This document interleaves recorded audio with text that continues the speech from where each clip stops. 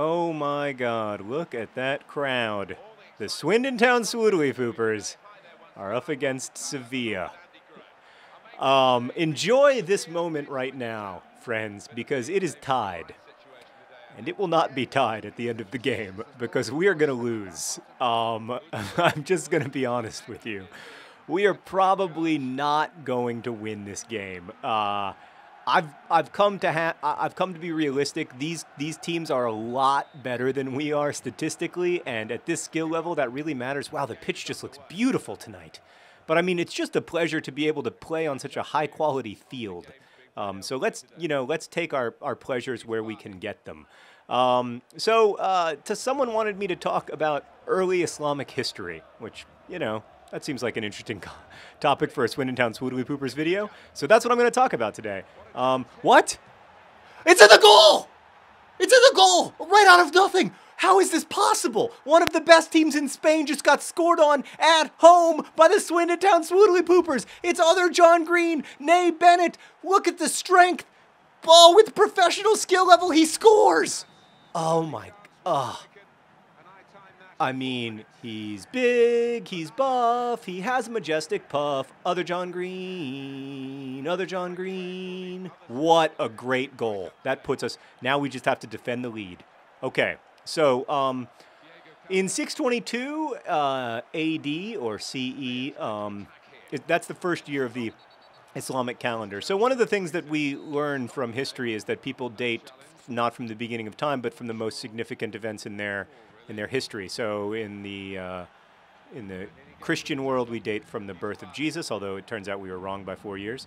But and in the Islamic world, they date from what's called the Hijra, which was the Islamic community journeyed from Mecca to Medina. Oh gosh. Yes! Oh, Ginger Rampage with a heroic tackle. Merrick, dispossessed. That journey from Mecca to Medina in some ways marks the beginning. The Prophet Muhammad had the Quran had been sorry, having to clear my throat. The Quran had been revealed, or parts of the Quran had been revealed to the Prophet Muhammad before that journey. But in some ways that really represents the beginning of the Muslim community as a political unit, because they went to Medina, and essentially in Medina they were able to form a cohesive political unit that was based where the Prophet was both the religious and political leader of the community. Much later, that Islamic community would be allowed to make annual pilgrimages to Mecca, and then eventually the Meccans would become Muslims as well, or the remaining Meccans. But that's really the beginning of the story of Islamic history. Is this? Oh, we missed somehow. I'm still winning. Oh, sorry, you just got burninated. So the Prophet Muhammad was a merchant, a trader, and he became, and then the angel Gabriel came to him and said, recite. This was back in Mecca. And then what he was told to recite was the Holy Quran. And it's a little bit different, for those of you who aren't familiar with the Quran, it's a little bit different from scriptures like the Bible that you might be more familiar with, because the Bible is much more narrative than the Quran is, for one thing.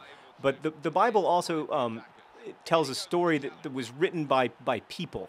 Now, like, Christians believe it's the inspired word of God, but when you read it, it's written by people, like the Apostle Mark or the Apostle John in the Gospel is the author of that Gospel. But the author of the Quran is not the Prophet Muhammad. The author of the Quran is God. So the Quran is written from God's perspective. It is God's word, and that is a really interesting and important distinction. I need you now, Fitzhall. Oh, great save! You just got a second-degree burner. We just have to keep the pressure on. Oh, that was not good. That was not good. We just have to find a way to not give up a goal, because we are leading. This would be huge. This would be really huge for our club right now. Look at that. We've had one shot, they've had 7. But it's the quality of our one shot that matters, friend.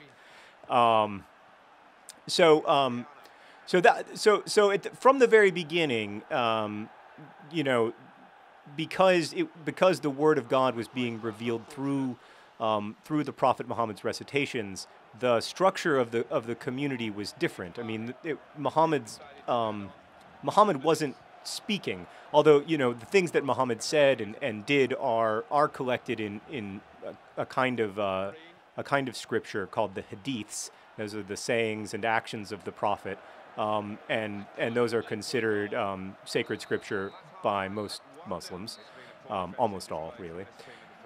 But the Quran is the core of all Islamic thought and faith and practice, and it is not. There are narratives within it, but it's not primarily narrative, and it's also not primarily legalistic, although it does sometimes have that reputation. It's a revelation, like all scriptures, and reads very much like a revelation, and that ended up shaping Islamic history a lot. So when the Prophet Muhammad died, he left behind this power vacuum, essentially. Like, obviously, there was no religious leader who was going to replace him, but there needed to be a political leader who would replace him.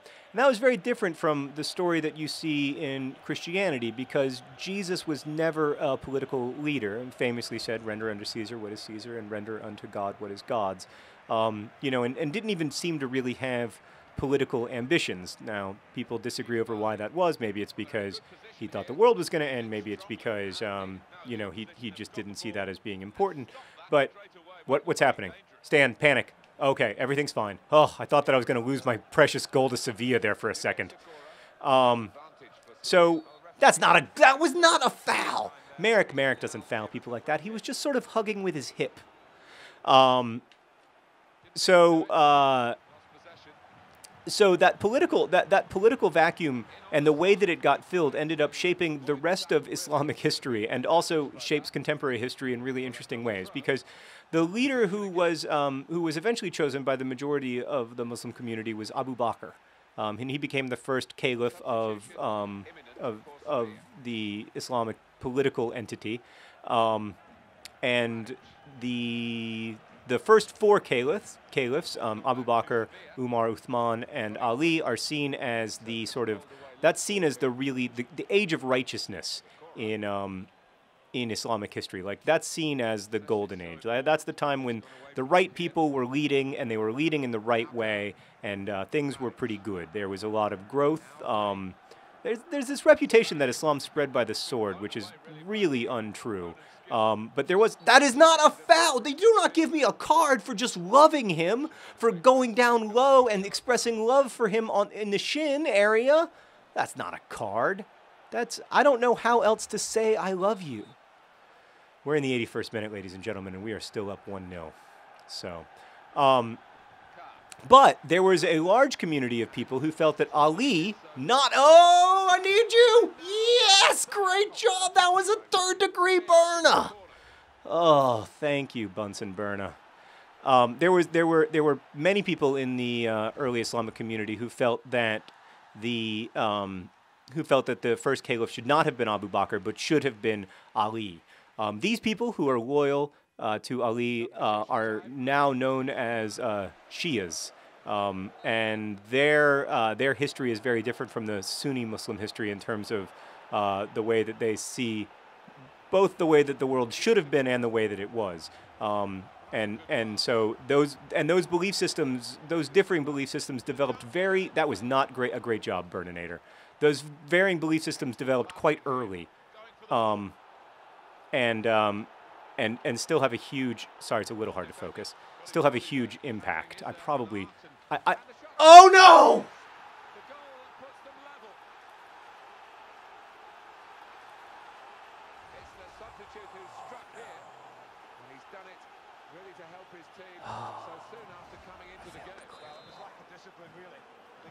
Oh, we're only in the 69th minute. I'm sorry. I thought we were in the 89th minute. I really have no cause to complain, because if anything, I'm going to give up 3 more goals. So there's that.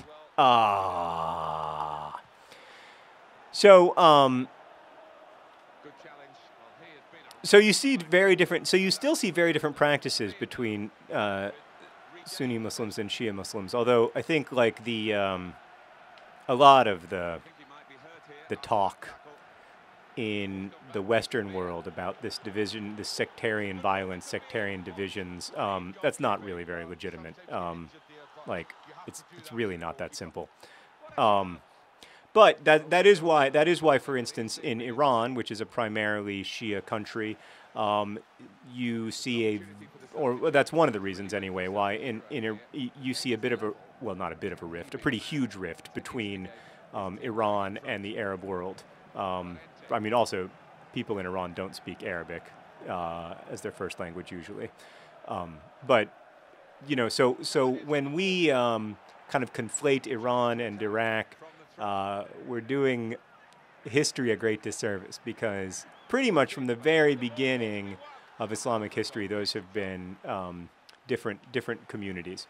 But during that initial period of what's called the four rightly guided caliphs, there was a lot of growth in the community of Muslims, and some of that growth did come from, did spread by empire.